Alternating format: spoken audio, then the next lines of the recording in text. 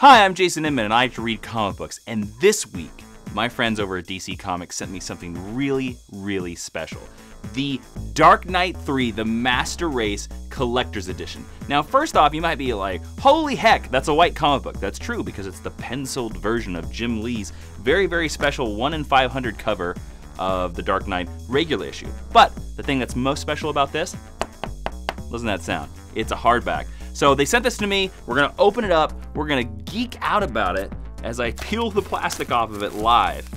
Now, it's got a very nice feeling to it. It's got really cool, and like I said, this is a penciled version of the Jim Lee 1 in 500 cover. Now, something I noticed when I got both of these in the same package, look at the size of that. Look at that. You get more artwork for your buck.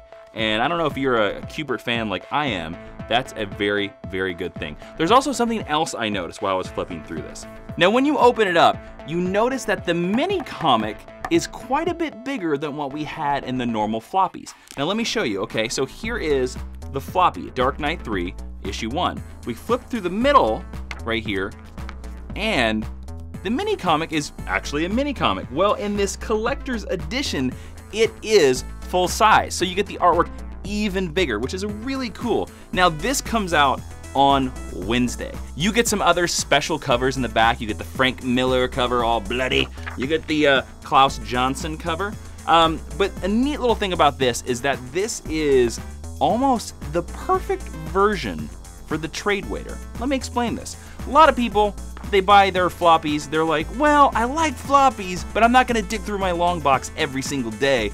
I wanna wait for the hardback or the trade. Well, this is the best of both worlds. Let me tell you why. Because if you notice right here, and I don't know if you can really see this, but there is design on the spine.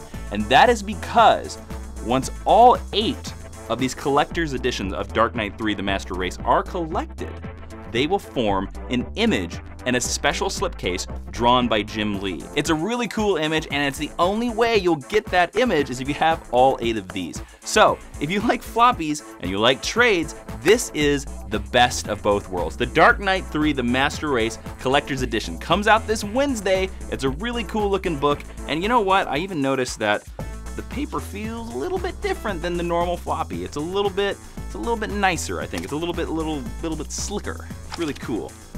This is a cool way to ingest your Dark Knight 3, and I want to thank my friends over at DC Comics for giving me a copy of this book. Go check it out at your local comic book shop this Wednesday. I'm Jason Inman. Don't forget to subscribe. Be seeing you.